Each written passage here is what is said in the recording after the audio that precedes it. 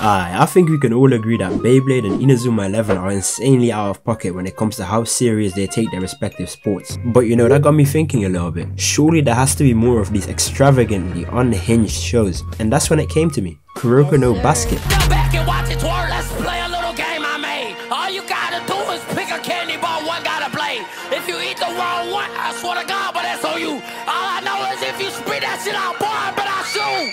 Yes, your eyes are not deceiving you. This guy just charged up a whole Kamehameha ki blast. Look at the way he charged this up. He's out here looking like Yuno from Black Clover, and this is only one of the crazy things that be going down in this show. I don't really play basketball like that, but I'm more of a football enthusiast. But that did not stop me from watching and rewatching Kuroko No Basket. I remember for a solid 4 weeks during the summer holidays, me and my homies would be playing basketball damn near every single day. I was out here pulling up thinking I was Aomine. Kuroko No Basket is basically about a high school basketball team trying to become the #1 high school team in the country. And you know, this is nothing out of the ordinary, just another classic sports anime plotline. So tell me why some of these guys got straight up Nen abilities. Oh, I know that look in your eyes. You don't believe me, huh? Check this out.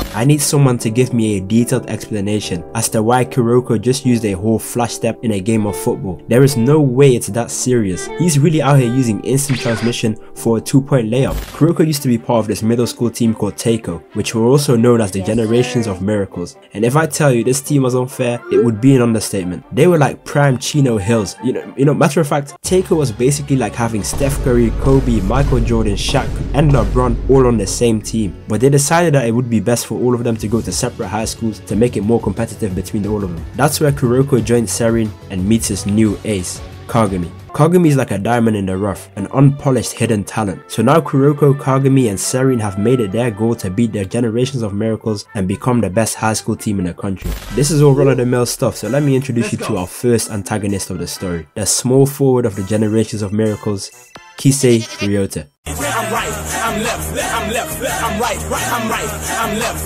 I'm left, I'm right, I'm right, I'm left, I'm left, I'm right. Whatever you're thinking, you're correct. This man Kise has a Sharingan. Any move he sees, he can copy it perfectly. Look at this, bro, look at this. He just sold Kagami a dirty hezzy into a backward spin, finishing off with a dunk. Not only did he steal his entire flow, he did it better. And he gave Kagami the buckets in the loafers. Bro really might be a descendant of Kakashi Hatake. They go to settle the score in a real match, and tell me why I just witnessed some Hall of Fame menace to society actions from Kagami.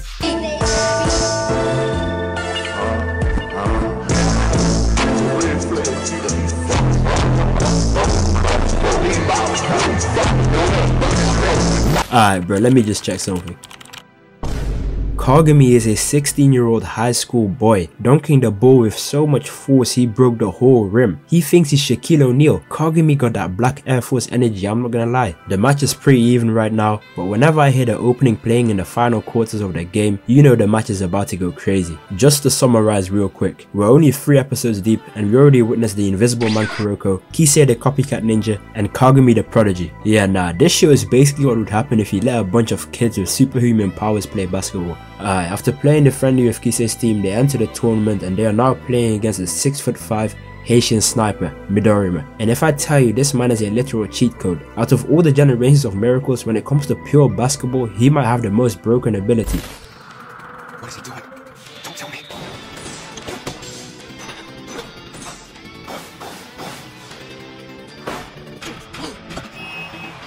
This might be the most ludicrous thing I have seen all week. Midorima jumps without the ball and has his teammate pass the ball into his hands for an instant release. Do you understand how crazy this concept even is? Midorima is like a maxed out Steph Curry at this point. They play the game and again it's very even until Midorima scores a 3, seemingly breaking the deadlock. That is until Kuroko literally begins airbending and boosts the ball to Kagami for an easy dunk.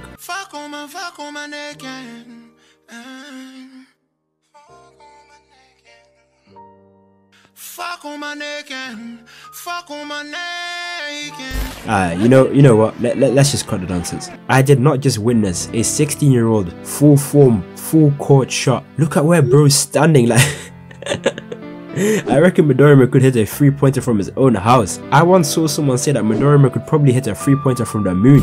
The next guy I want to talk about is Aomine, the ace of the generations of miracles. They were hyping this guy up like he was Thanos. They just kept mentioning his name here and there and only showing glimpses of his face, and let me tell you, he absolutely lived up to the hype. Aomine pulled up, and his first on-screen introduction, he speed blitzed Kagami, bodied this random, and we find out that he scored 82 points in his last game all without training. Bro is built different. This is why he's my favorite. He's the lazy genius type character with the Michael Jordan mentality. Aomine already beat Serin in the first game by like 40 points, but the second game is where shit gets wild. The game begins and Aomine is out here playing like a street ball. Kagami is getting cooked. Bro's moving like murderers, soloing the entire team on his own.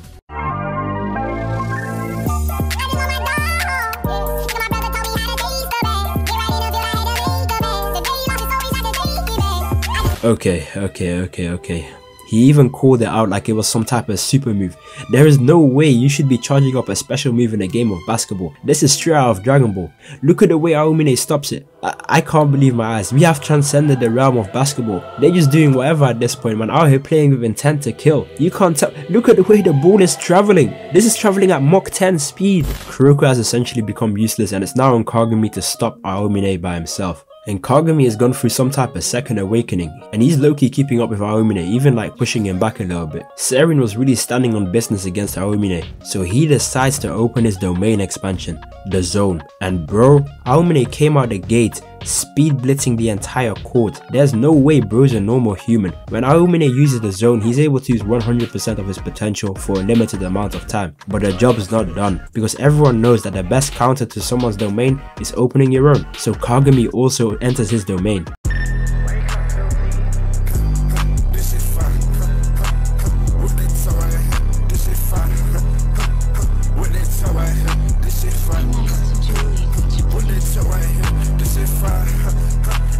This is really the battle of the gods. Goku vs Beerus, Gojo vs Sukuna.